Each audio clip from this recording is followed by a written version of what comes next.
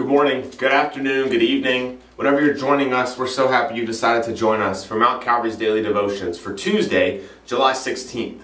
My name is Trevor Hudlin. I'm the DC intern here at Mount Calvary Lutheran Church, and we're excited to have you today. And this week, we're spending time focusing on two disciples, James and John. And we know that they're brothers. We know they're both fishermen. They're the sons of Zebedee. And we know that from yesterday they were very close to Jesus. You see, there were 12 disciples and many even more that followed Jesus as he went from town to town and did his work for 3 years. But Peter, James, and John are told to be probably the closest three to Jesus, the three closest friends of Jesus. So we have to get that picture as we read the rest of our passages this week to know how close that group of people were. Peter, James, John, and Jesus. Today we're going to read a passage out of Mark chapter 10, starting at verse 35. And this passage is from James and John. And if you remember yesterday, I told you that James and John aren't very shy. They can be pretty bold. They can be pretty strong or mighty. And we're going to hear that today as we read our passage, Mark chapter 10, starting at verse 35, where John and James have a request for Jesus. Let's hear what their request is. And James and John, the sons of Zebedee, came up to him and said to him, this is Jesus, they're speaking to Jesus, "Teacher, we want you to do for us whatever we ask of you." And he said to them, "What do you want me to do for you?" And they said to him, "Grant us to sit one at your right and one on your left in your glory." And Jesus said to them, "You do not know what you are asking.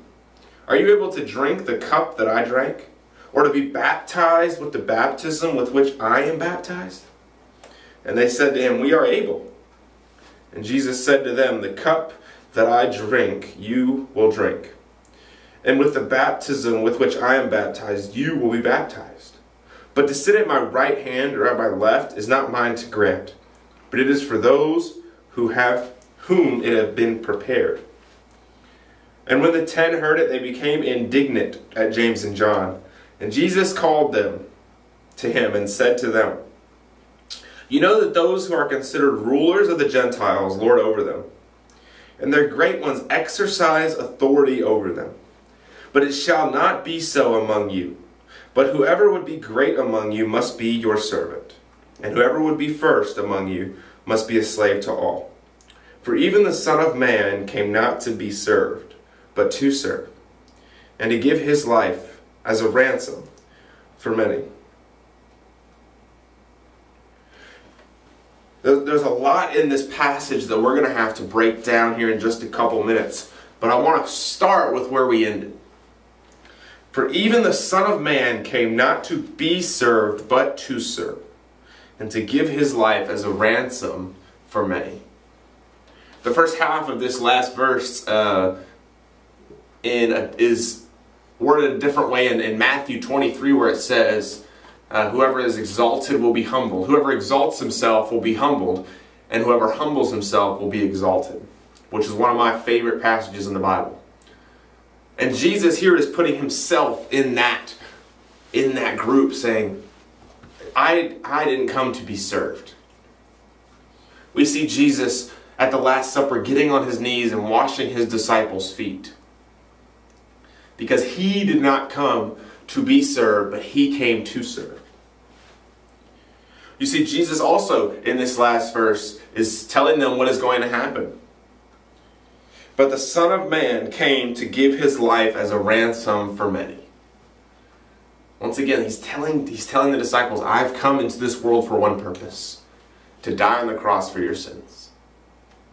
That's it. That's the goal. That's the purpose. That's why Jesus came for you and for me. And what I love is he doesn't just tell this to James and John. But after James and John, we're going to get to the request in a second, make this big request, this massive request, all the other disciples start to look at them sideways, start to become indignant towards them. And Jesus immediately tells them all to come to him. Everybody scoot on in. We got a lesson here. And we get this lesson from Jesus, that those who want to sit at the top. Those who want to be exalted are the ones who will be humbled, are the ones who will be a slave to them. But those who humble themselves are the ones who will be exalted. I was reading a couple different translations of this. And in one translation, I don't remember which one it was, forgive me on that, but it says James and John innocently ask a request of Jesus. Innocently. They're innocently asking to sit at Jesus' right hand and his left hand in all of his glory. I don't think there's a way to innocently ask that as sinners that we are. We live in a culture, and this shows that 2,000 years ago, the culture, even though it has changed some, has not changed drastically. James and John, when they ask this, are just thinking about who? Themselves. In today's culture, how many things, how many people, how many businesses, how many products want us to think about ourselves rather than our neighbor? Rather than the person who doesn't have what we have. Now when we get to the request, you see they ask, can I sit at your right and left hand? And I'm sure Jesus all-knowing, probably was able to not laugh as much as we would have. They come with this bold request, and Jesus probably would have or could have just laughed them off and walked away. But he knew the question was coming. He's Jesus, right? He knows what's going to happen before it happens. And he has this answer saying, will you drink the cup that I drink? And I found it funny, James and John, yeah, we'll do that, yeah. But they have no idea that the drink that Jesus has to take is to be arrested, to be tortured, and to be hung on a cross for each and every one of us.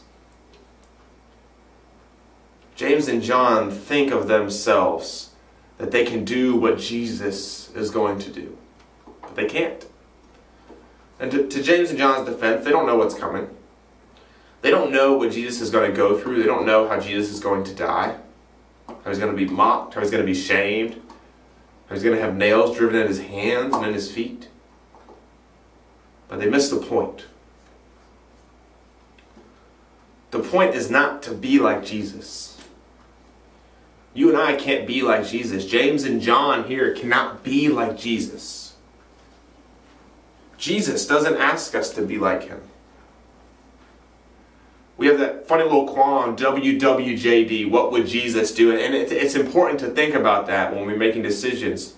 What decision can we make that reflects the love that Jesus has for me and the love I have for him? That's very important. But as sinners, we're going to make mistakes. We're going to mess up. And that just makes Jesus all the more powerful in his death and resurrection, not any less. In this request they make, Jesus has one more thing. He says, those seats have already been appointed. Appointed by my Father. Appointed by God the Father. You see, so when we think about this whole passage, I really want us to come back to the end, where all the glory and all the exaltation is not what we should seek. Being noticed for stuff is not where we should look. And sometimes that can stink. If we have a really good idea, if we do something really, really well, we really can want to be noticed for that. We can really want to be thanked for what we've done. And that's important. If you're in a position where you can give thanks, don't be afraid to go out of your way and tell somebody thank you. But we should not do the things we do in order to be put on a pedestal or in order to be sitting at the right or the left hand of Jesus. We should do the things that we do in our lives because we are to serve like Jesus. And because Jesus loves us so much that he came into this world to die for you and for me. And James and John here are kind of missing that point. And it's easy to kind of diss on James and John or any of the disciples because we have the hindsight vision. How are you missing this? How did you not get the point? Newsflash, we wouldn't have got the point either. And it's okay to miss the point. Because Jesus came for us because we miss the point over and over and over again. And his mercy overcomes our wrongdoings. Let us pray. Dear Heavenly Father, thank you so much for your Son Jesus, Lord. Thank you so much for the 12 disciples as we get to learn from them, the way that they followed you so that we can follow you as well. Lord, I pray that you would be with us. Keep our hearts full of love for you and for one another. Keep our minds sharp, Lord, and keep our bodies strong, that we may continue to live our lives for you, not to be served, but to serve. We'll pray this all in Jesus' name. Amen. I pray you all have a great Tuesday, and that we'd see you again tomorrow.